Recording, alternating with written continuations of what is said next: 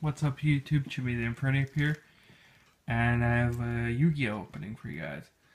See, I just got a new binder. I know it's not the greatest condition, it's falling apart, but it's an old school Pokemon item. It's only $1.99, so yeah, it's cool. Back when Wizards Coast had them. And then this is what I have an opening of. A random Yu-Gi-Oh pack from Valley Village. If you're wondering why would I even bother, sometimes it'd be good. I had intuition with this thing. Just let me, you know.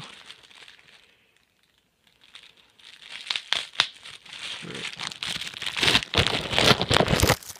Here we go. Intuition about it. See, Gemini Pearl is pretty cool. Grinosaurus. Lockman Sakura is really good. 3,000, the other is really bad quality. Bound Boxer, Headgear is pretty old Jaws, man. Blockman, Guy Force the Earth. Reserve. Kill, Blockman. Pumpkin. Starfoil, pretty cool. Monster Born is always good. Perhaps a tricky Human Born Drake. Ooh, slifer Sky Dragon.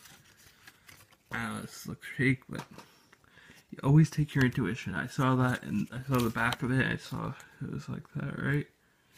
It looks different from the other cards, so I saw it in the back of the pack. I was just like, yeah, I get it.